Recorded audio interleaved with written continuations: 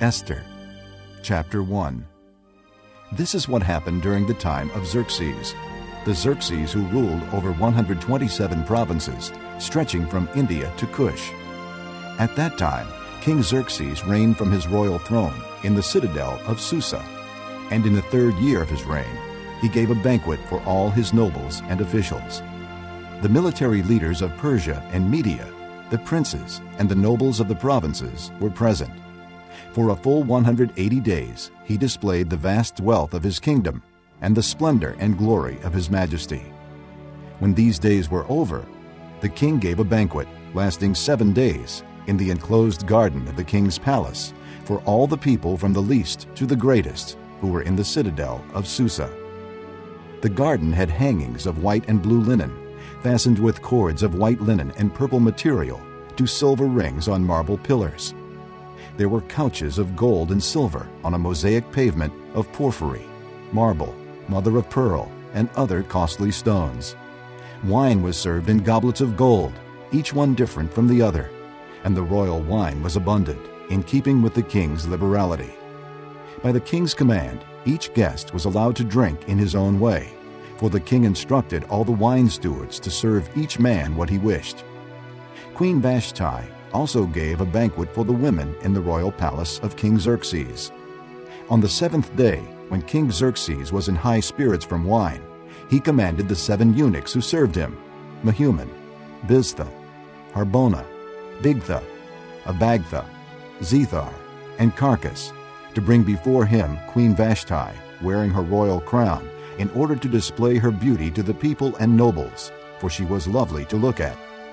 But when the attendants delivered the king's command, Queen Vashti refused to come.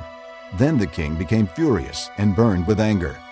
Since it was customary for the king to consult experts in matters of law and justice, he spoke with the wise men who understood the times and were closest to the king: Karshena, Shethar, Admatha, Tarshish, Meres, Marsena, and Memucan, the 7 nobles of Persia and Media, who had special access to the king and were highest in the kingdom. According to law, what must be done to Queen Vashti? He asked. She has not obeyed the command of King Xerxes that the eunuchs have taken to her. Then Memucan replied in the presence of the king and the nobles, Queen Vashti has done wrong, not only against the king, but also against all the nobles and the peoples of all the provinces of King Xerxes. For the queen's conduct will become known to all the women, and so they will despise their husbands and say, King Xerxes commanded Queen Vashti to be brought before him, but she would not come. This very day, the Persian and Median women of the nobility who have heard about the queen's conduct will respond to all the king's nobles in the same way. There will be no end of disrespect and discord. Therefore, if it pleases the king, let him issue a royal decree, and let it be written in the laws of Persia and Media, which cannot be repealed, that Vashti is never again to enter the presence of King Xerxes. Also, let the king give her royal position to someone else who is better than she. Then, when the king's edict is proclaimed throughout all his vast realm, all the women will respect their husbands, from the least to the greatest. The king and his nobles were pleased with this advice, so the king did as Memucan proposed. He sent dispatches to all parts of the kingdom, to each province in its own script, and to each people in its own language, proclaiming in each people's tongue that every man should be ruler over his own household. Chapter 2. Later, when the anger of King Xerxes had subsided, he remembered Vashti and what she had done, and what he had decreed about her. Then the king's personal attendants proposed, Let a search be made for beautiful young virgins for the king. Let the king appoint commissioners in every province of his realm to bring all these beautiful girls into the harem at the citadel of Susa. Let them be placed under the care of Haggai, the king's eunuch, who is in charge of the women, and let beauty treatments be given to them. Then let the girl who pleases the king be queen instead of Vashti. This advice appealed to the king, and he followed it. Now there was in the citadel of Susa a Jew of the tribe of Benjamin, named Mordecai, son of Jair, the son of Shimei, the son of Kish, who had been carried into exile from Jerusalem by Nebuchadnezzar, king of Babylon, among those taken captive with Jehoiakim, king of Judah.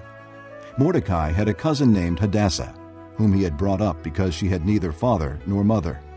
This girl, who was also known as Esther, was lovely in form and features, and Mordecai had taken her as his own daughter when her father and mother died. When the king's order and edict had been proclaimed, many girls were brought to the citadel of Susa and put under the care of Hegai. Esther also was taken to the king's palace and entrusted to Hegai, who had charge of the harem. The girl pleased him and won his favor.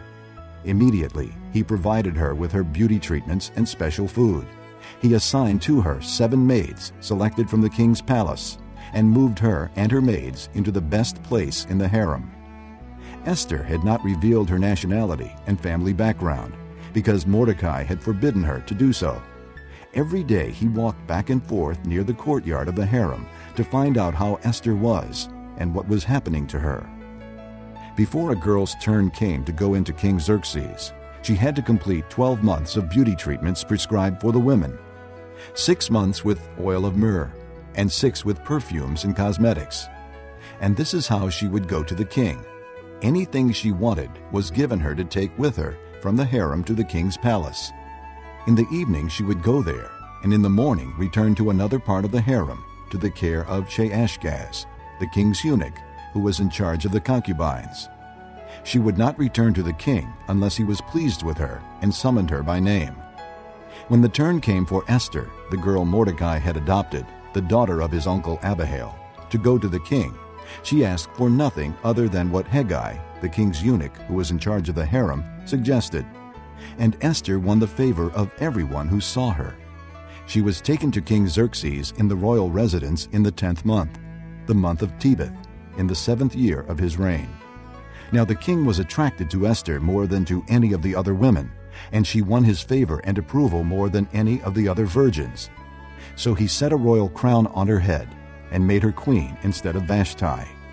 And the king gave a great banquet, Esther's banquet, for all his nobles and officials.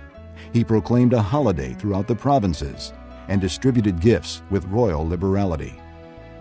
When the virgins were assembled a second time, Mordecai was sitting at the king's gate.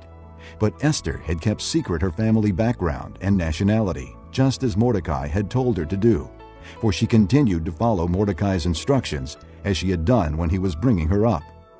During the time Mordecai was sitting at the king's gate, Bigthana and Teresh, 2 of the king's officers who guarded the doorway, became angry and conspired to assassinate King Xerxes.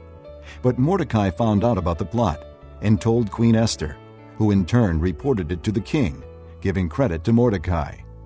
And when the report was investigated and found to be true, the 2 officials were hanged on a gallows. All this was recorded in the book of the Annals in the presence of the king. Chapter 3.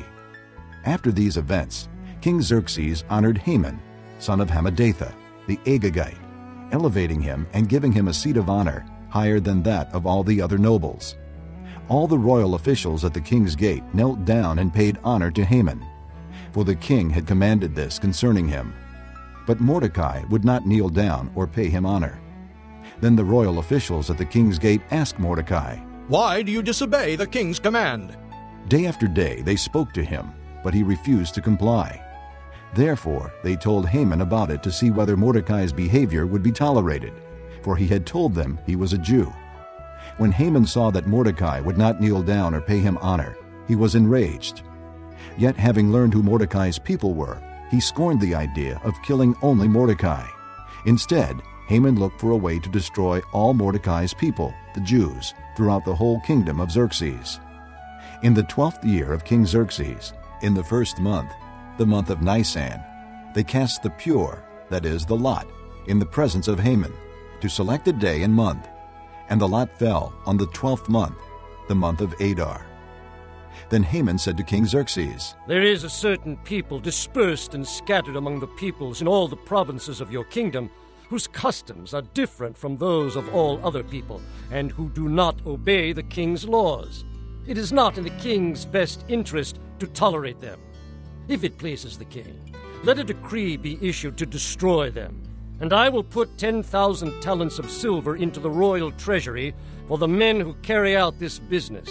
So the king took his signet ring from his finger and gave it to Haman, son of Hammedatha, the Agagite, the enemy of the Jews. "Keep the money, The king said to Haman. and do with the people as you please." Then on the 13th day of the first month, the royal secretaries were summoned. They wrote out in the script of each province and in the language of each people all Haman's orders to the king's satraps, the governors of the various provinces, and the nobles of the various peoples. These were written in the name of King Xerxes himself and sealed with his own ring. Dispatches were sent by couriers to all the king's provinces with the order to destroy, kill, and annihilate all the Jews, young and old, women and little children, on a single day, the 13th day of the 12th month, the month of Adar, and to plunder their goods. A copy of the text of the edict was to be issued as law in every province and made known to the people of every nationality, so they would be ready for that day. Spurred on by the king's command, the couriers went out, and the edict was issued in the citadel of Susa. The king and Haman sat down to drink, but the city of Susa was bewildered. Chapter 4. When Mordecai learned of all that had been done, he tore his clothes, put on sackcloth and ashes, and went out into the city, wailing loudly and bitterly. But he went only as far as the king's gate, because no one clothed in sackcloth was allowed to enter it. In every province to which the edict and order of the king came, there was great mourning among the Jews, with fasting, weeping, and wailing. Many lay in sackcloth and ashes. When Esther's maids and eunuchs came and told her about Mordecai, she was in great distress. She sent clothes for him to put on instead of his sackcloth, but he would not accept them. Then Esther summoned Hathach, one of the king's eunuchs assigned to attend her, and ordered him to find out what was troubling Mordecai and why. So Hathach went out to Mordecai in the open square of the city, in front of the king's gate. Mordecai told him everything that had happened to him, including the exact amount of money Haman had promised to pay into the royal treasury for the destruction of the Jews. He also gave him a copy of the text of the edict for their annihilation, which had been published in Susa, to show to Esther and explain it to her, and he told him to urge her to go into the king's presence to beg for mercy and plead with him for her people. Hathach went back and reported to Esther what Mordecai had said. Then she instructed him to say to Mordecai, "All the king's officials and the people of the royal provinces know that for any man or woman who approaches the king in the inner court without being summoned, the king has but one law, that he be put to death. The only exception to this is for the king to extend the gold scepter to him and spare his life. But 30 days have passed since I was called to go to the king." When Esther's words were reported to Mordecai, he sent back this answer. "Do not think that because you are in the king's house, you alone of all the Jews will escape. For if you remain silent at this time, relief and deliverance for the Jews will arise from another place, but you and your father's family will perish. And who knows but that you have come to royal position for such a time as this?" Then Esther sent this reply to Mordecai. "Go, gather together all the Jews who are in Susa, and fast for me. Do not eat or drink for 3 days, night or day. I and my maids will fast as you do. When this is done, I will go to the king, even though it is against the law. And if I perish, I perish." So Mordecai went away and carried out all of Esther's instructions. Chapter 5. On the 3rd day, Esther put on her royal robes and stood in the inner court of the palace, in front of the king's hall. The king was sitting on his royal throne in the hall, facing the entrance. When he saw Queen Esther standing in the court, he was pleased with her and held out to her the gold scepter that was in his hand. So Esther approached and touched the tip of the scepter. Then the king asked, "What is it, Queen Esther? What is your request? Even up to half the kingdom it will be given you." "If it pleases the king," replied Esther, "let the king, together with Haman, come today to a banquet I have prepared for him." "Bring Haman at once," the king said. "so that we may do what Esther asks." So the king and Haman went to the banquet Esther had prepared. As they were drinking wine, the king again asked Esther, Now, what is your petition? It will be given you. And what is your request? Even up to half the kingdom. It will be granted. Esther replied, My petition and my request is this. If the king regards me with favor, and if it pleases the king to grant my petition and fulfill my request, let the king and Haman come tomorrow to the banquet I will prepare for them. Then I will answer the king's question. Haman went out that day happy and in high spirits. But when he saw Mordecai at the king's gate and observed that he neither rose nor showed fear in his presence, he was filled with rage against Mordecai. Nevertheless, Haman restrained himself and went home.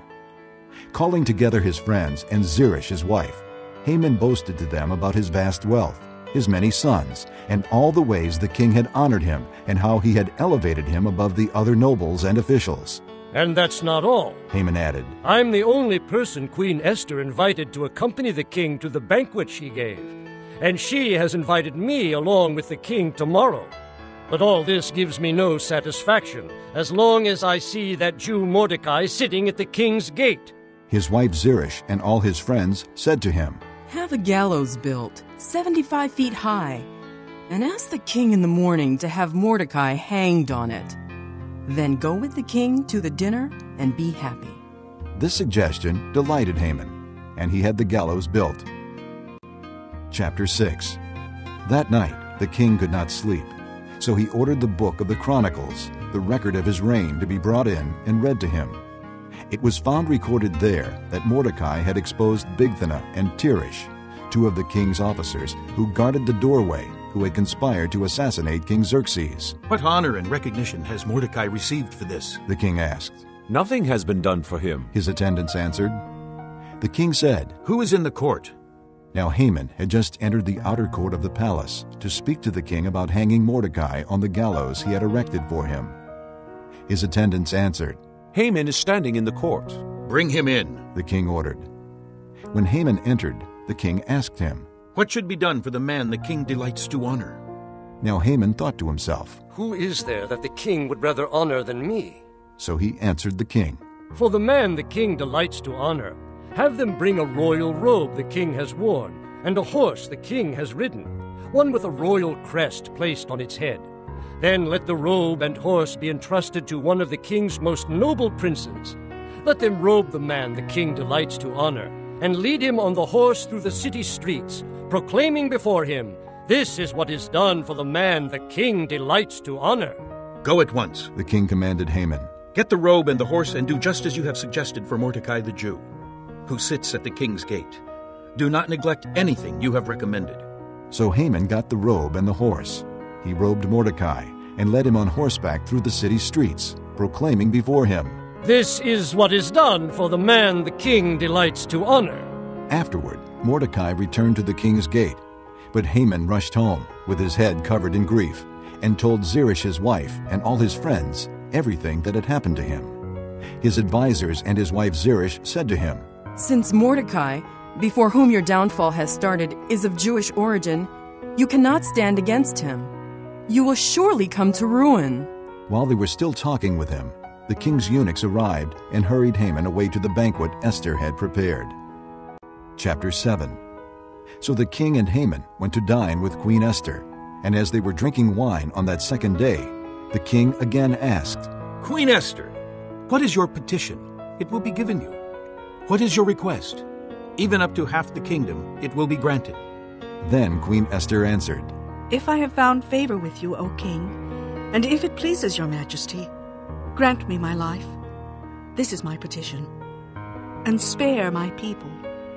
This is my request. For I and my people have been sold for destruction and slaughter and annihilation. If we had merely been sold as male and female slaves, I would have kept quiet, because no such distress would justify disturbing the king. King Xerxes asked Queen Esther, Who is he? Where is the man who has dared to do such a thing? Esther said, The adversary and enemy is this vile Haman. Then Haman was terrified before the king and queen. The king got up in a rage, left his wine, and went out into the palace garden. But Haman, realizing that the king had already decided his fate, stayed behind to beg Queen Esther for his life.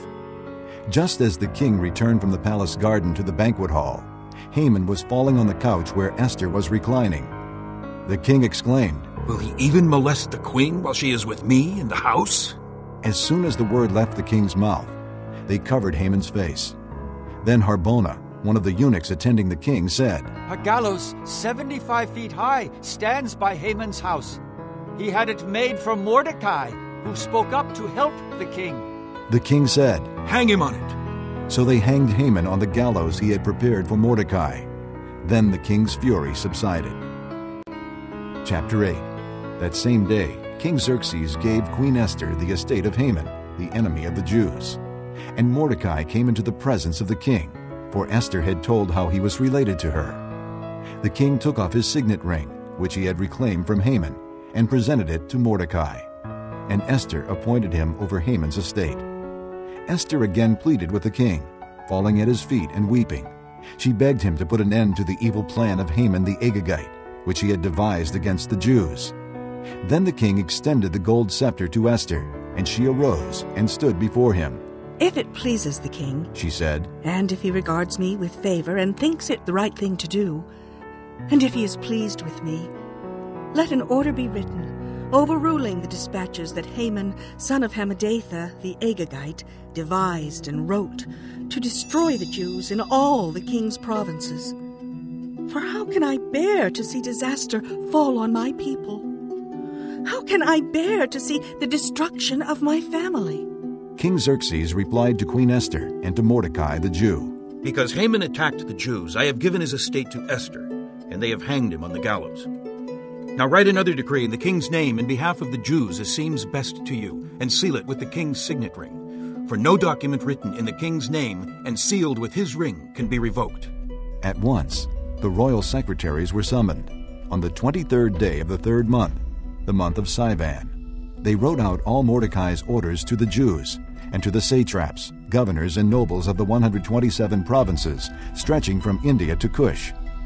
These orders were written in the script of each province and the language of each people, and also to the Jews in their own script and language.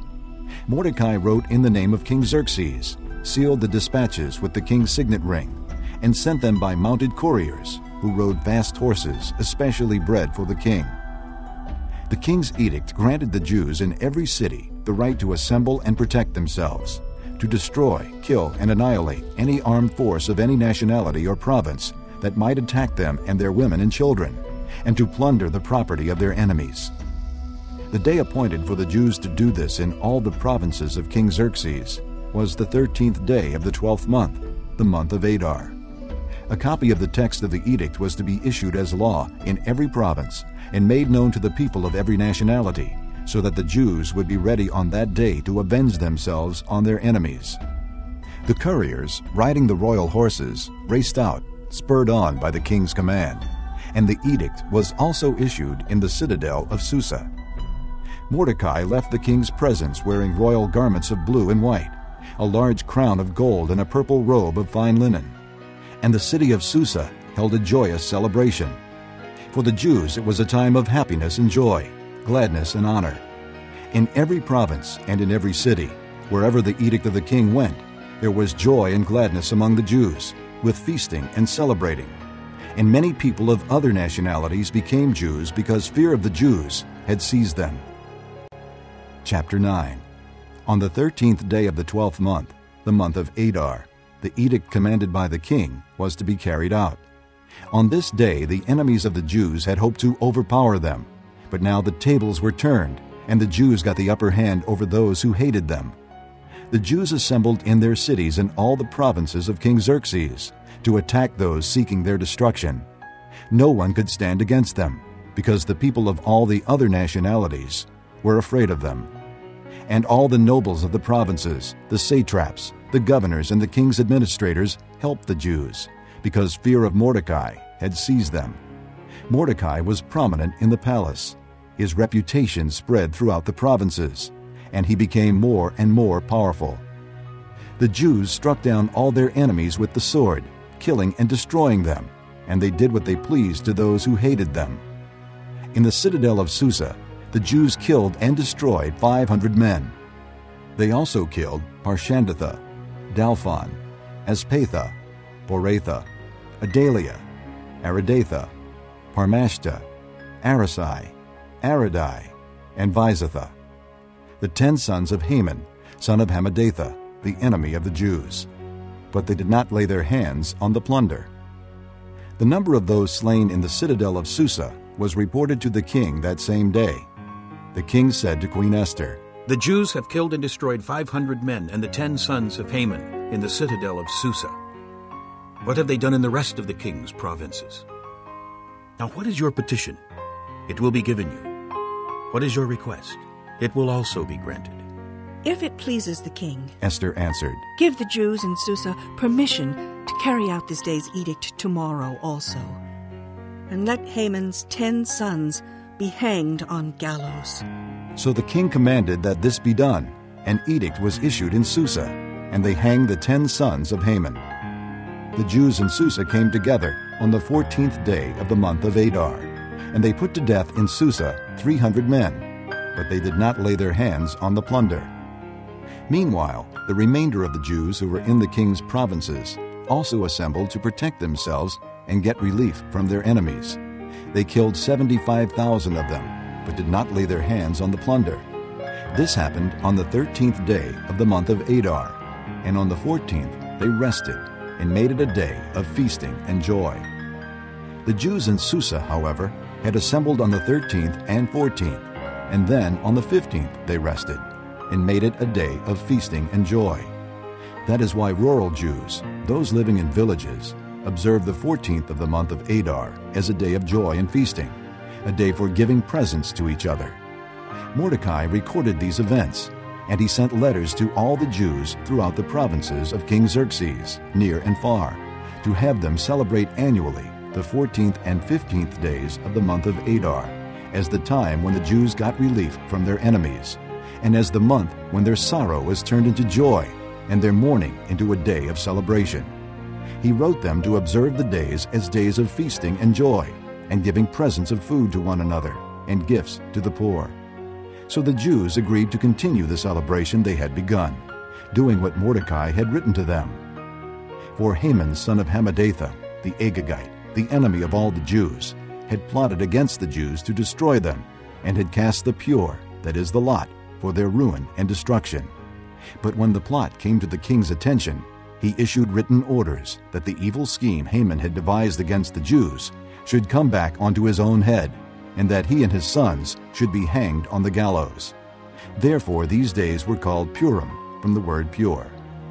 Because of everything written in this letter, and because of what they had seen and what had happened to them, the Jews took it upon themselves to establish the custom that they and their descendants and all who joined them should without fail observe these 2 days every year, in the way prescribed and at the time appointed. These days should be remembered and observed in every generation by every family, and in every province and in every city. And these days of Purim should never cease to be celebrated by the Jews, nor should the memory of them die out among their descendants. So Queen Esther, daughter of Abihail, along with Mordecai the Jew, wrote with full authority to confirm this second letter concerning Purim. And Mordecai sent letters to all the Jews in the 127 provinces of the kingdom of Xerxes, words of goodwill and assurance, to establish these days of Purim at their designated times, as Mordecai the Jew and Queen Esther had decreed for them, and as they had established for themselves and their descendants in regard to their times of fasting and lamentation. Esther's decree confirmed these regulations about Purim, and it was written down in the records. Chapter 10. King Xerxes imposed tribute throughout the empire, to its distant shores, and all his acts of power and might, together with a full account of the greatness of Mordecai, to which the king had raised him. Are they not written in the book of the annals of the kings of Media and Persia? Mordecai the Jew was second in rank to King Xerxes, preeminent among the Jews, and held in high esteem by his many fellow Jews, because he worked for the good of his people and spoke up for the welfare of all the Jews.